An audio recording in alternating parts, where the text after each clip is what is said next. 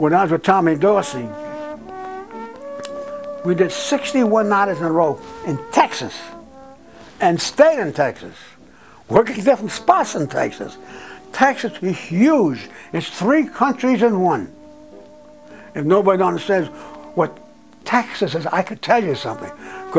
And don't forget, we were 2 in a seat doing one night. It's like 2 seats, separate guys, and most of the time we got along with each other, you know. There was no problem, most of us, because we knew we were the band, and we enjoyed being with the band. Everybody liked the money we were getting, and we tolerated our leader, who sometimes read us out because he didn't feel well that night.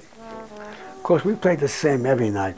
Everybody who was a professional musician only wants to do a good job. Then nobody's goofing off because they're going to goof off. And you can't goof off when you work with Thomas Dorsey, because he was a hard stack taskmaster. And as I said before, when we would do 2.5 hours straight dance and take off a half hour, when it come to last hour, we had to play a 4-hour job. He would play his toughest arrangements, either because he was bored or to make sure that everybody was on their toes. Don't goof up because we're coming to 1 o'clock. Whatever, or he wanted to play the hardest arrangements at the end of the night. I never analyzed that. I just said, I'm going to make sure I'm in good shape to play that last hour, because he's a tough man to work for. And I knew that when I joined the band, I had heard that his reputation was presented itself. My reputation wasn't too good either when it came to that, because I was tough on leaders. They better do the right thing for me or I'm gone, you know.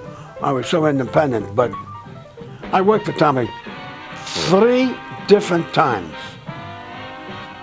I left the band, and I was invited back when I had nothing to do. I came back in the band.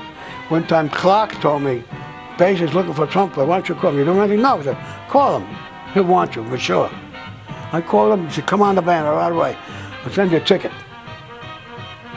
I left him twice and played with him 3 times. And the last time, when I played with him, we were coming in from the road to New York to work the Statler, New York, for 8 weeks.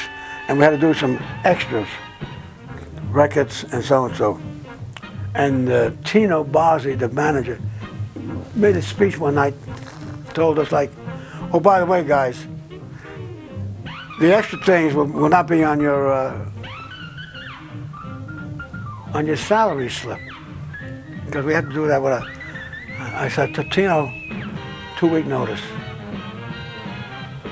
I want to get paid for working those record dates. So he went to Tommy. Tommy said to me, Paul, you're in your hometown. You're going to go home every night and sleep with your wife in your bed. Why would you want to give notice? I said, Tom, I want my money. If I'm going to play a record date, I deserve to get paid for it. And that's what I want. Thank you so much. I enjoyed working for you. 3 days before we came into Statler, Tino Bosley, the manager, came up and said, Paul, you got your money. So, and that was one time I won. It was the only time I won from Tommy where I enjoyed the shit out of it. You know. I mean, you live a life, I'm 87, I got so many stories. You can't have enough film in your camera for me to tell you all the stories of my life as a trumpet player and big bands, because I got so many stories to tell you, which I enjoy now, because I look back and I survived